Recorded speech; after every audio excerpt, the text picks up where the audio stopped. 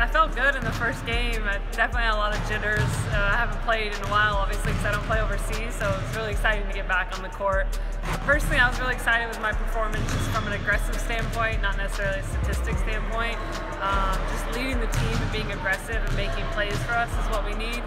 Looking forward to this weekend coming up. I think just continuing to build that team chemistry. A lot of our identity, I think, so far is being shaped by being a balanced team. Even if you look at the stats from the last game, it was 19, 14, 12, 10, 8, and having really balanced scoring across the board. And our goal is to average 20 assists as a team. We only had 12 that game, so I think that's something we can focus on.